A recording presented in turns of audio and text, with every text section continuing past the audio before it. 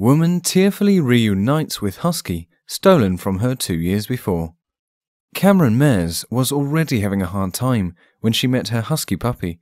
She had just been diagnosed with cancer, acute lymphoblastic leukemia to be exact. Semper Fidelis.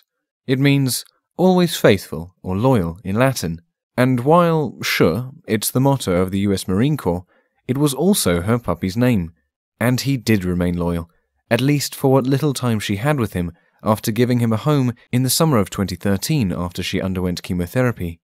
3 years later, Mares needed further medical treatment and had to leave Florida for a short time to be treated in California. She asked her roommate to watch the puppy, but she later got a phone call that made her heart sink, and that would set off yet another emotionally straining years-long journey. "I was told by my ex-roommate that he was missing," Mares said. She came home and searched everywhere.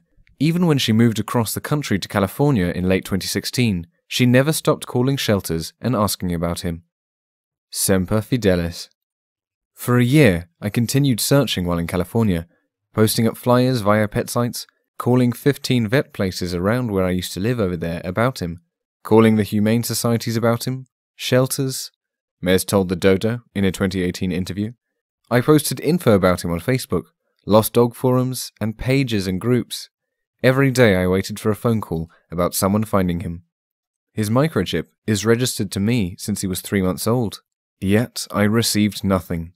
I was worried sick about him and missed him dearly. She missed her dog so much that she even hired private investigator Anna Campos to help track him down.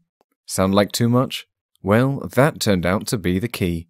Campos found the dog, and it was lucky that Mares had been a diligent dog owner who properly registered his microchip, but apparently wires can still get crossed. She had purchased a lifetime registration with AKC Reunite, Campos told the Dodo. A year into this, someone suggested that she check her AKC Reunite chip again, so she went to the Humane Society in May 2017, and they checked online. That is when she discovered that a year earlier, on April 11th, 2016, a woman added her name to Semper's chip. How can you simply add your name to a microchip? He was stolen and sold by her roommate 2.5 years ago. She, Mares, was told that he was lost on April 30th, 2016. But on April 11th, 2016, the buyer added their name to his AKC Reunite registered chip. They registered this registered chip on Petkey Pets instead. Petkey Pets did not bother to see if he was chipped already, Campos posted on Facebook. But the people who had been caring for Semper didn't know his true owner was searching for him. He had been stolen by her former roommate and sold on Craigslist for a mere $200. Of course, Semper's owners wanted to keep the dog they had cared for 2.5 years and paid $200 for, but finders keepers, or even payers keepers, isn't how it works. Mares won the case, and they were reunited in a video that can't help but bring a tear to your eye.